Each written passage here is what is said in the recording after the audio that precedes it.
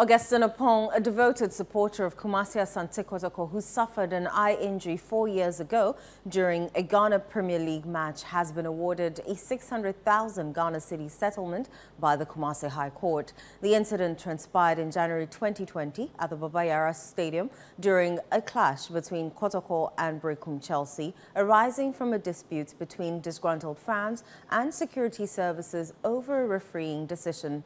On February 2, 2024, the Kumasi High Court mandated the National Sports Authority and the Ghana Police Service, represented by the Attorney General, to compensate Augustine Opong with 600,000 Ghana cedis plus additional charges. Lawyer Safuduku, the legal representative for the plaintiff, shared insights with Citi News. We will serve them with the appropriate court process per our rules of court, and then we would expect that they will do the most honorable thing. Otherwise, we'll be compelled to go into execution.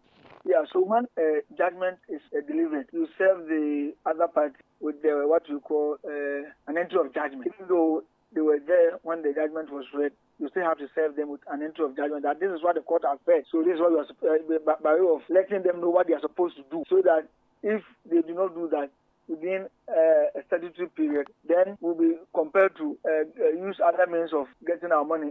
We have several forms. You can attach a bank account or any government property that we will lay our hands off for the court to give us the green light to sell.